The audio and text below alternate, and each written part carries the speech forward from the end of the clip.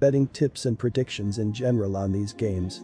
Welcome back to High Stakes, let's get straight into it. Also, don't forget to subscribe to get notified as soon as we release these sport prediction videos, and if you would like more betting tips and predictions, then check out our Patreon in the link down below. Our new Patreon is a way for us to help you improve your chances of making more money. 5 plans are available for each and every one of you. You can get 30 extra betting picks all the way up to 270 extra betting picks per month. Stop wasting hours of your time searching for bad betting advice that ends up costing you a lot of money.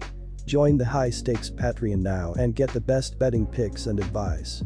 Texas Rangers vs Los Angeles Angels. Colby Allard took the loss for allowing 3 runs on 5 hits and 1 walk, while striking out 4 across 5.2 innings. Leody Taveras recorded a multi-hit game and scored a run to highlight an otherwise quit night for the Texas offense. The Angels have been hovering around the .500 mark all season and need to make a push soon, with their playoffs hopes looking slim as of late. The injuries to the pitching staff have forced the Angels to turn to Jansen Junk as their starting pitcher for the upcoming game. Junk has yet to pitch in the majors, but in 17 starts in the minor leagues, this season has only allowed 34 runs, while striking out 97 batters.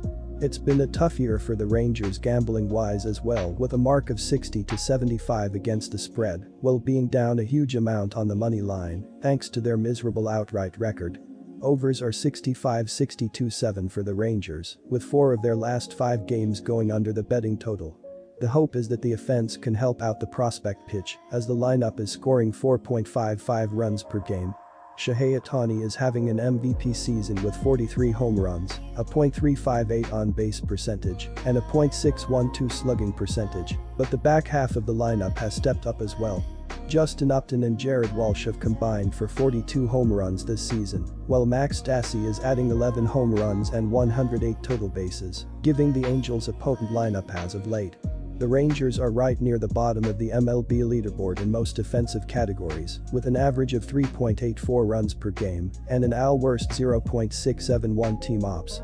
Texas's pitching staff is also in the bottom 10 with a 4.70 collective ERA, including a mark of 5.00 from a struggling rotation. My betting advice for that game is to pick over. Seattle Mariners vs Arizona Diamondbacks. The young left-hander opened his major league career with an impressive no-hitter against the Padres. Of course, some regression was expected in his starts after that.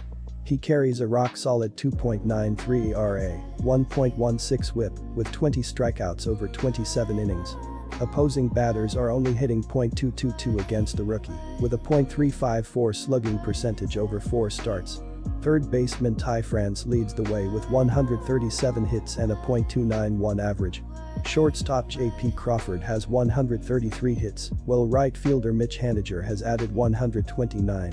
Haniger has hit 30 home runs. Third baseman Kyle Seager has blasted a team-best 31 homers. They will be facing an Arizona pitching staff that is number 29 with a team ERA of 5.12. Right-handed pitcher Chris Flexen will start for Seattle on Sunday afternoon. He allowed 2 runs across 5.2 innings against Houston in his last outing. Flexen was outstanding in August, going 2-0 with a 2.68 ERA across 6 starts.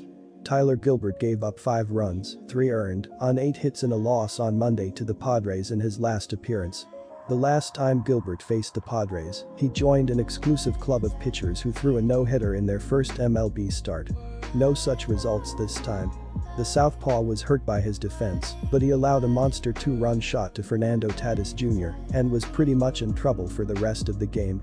Gilbert is a fun story who had another decent start on Thursday against the Pirates, but the no-hitter may have been a fluke. He'll try and rebound with his start on Sunday against the Mariners. The Mariners went into Saturday night's game on a 3-game winning streak, winning their final 2 games against Houston. They added a 6-5 win in extra innings on Friday night. Seattle gets to face Arizona in 3 more games next weekend, so its playoff hopes are very much alive. The Mariners are currently 4 games back of the second AL wild card spot. They have been able to overcome an offense that is dead last in the MLB, with a team batting average of .222. My betting advice for that game is to pick under. Quick reminder, you can get 125% cashback bonus on your first deposit on our partner sportsbook BetUS after you open an account using our link down below and use our promo code HIGHSTAKES when making your deposit. Houston Astros vs San Diego Padres. San Diego is averaging 4.59 runs per game. Their .241 batting average is 14th in the league. Their .323 on-base percentage is 9th, while their .402 slugging percentage is 19th in the league. The Houston Astros have been one of the most dangerous offensive teams in baseball all season.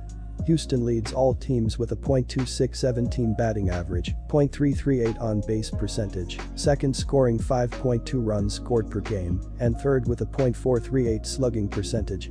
Fernando Tatis Jr. leads San Diego with a .280 batting average and 36 home runs, while Manny Machado leads the team with 87 RBI. The Astros lineup is loaded, with 6 positions who have at least a 2.5 WAR, wins above replacement, on the season.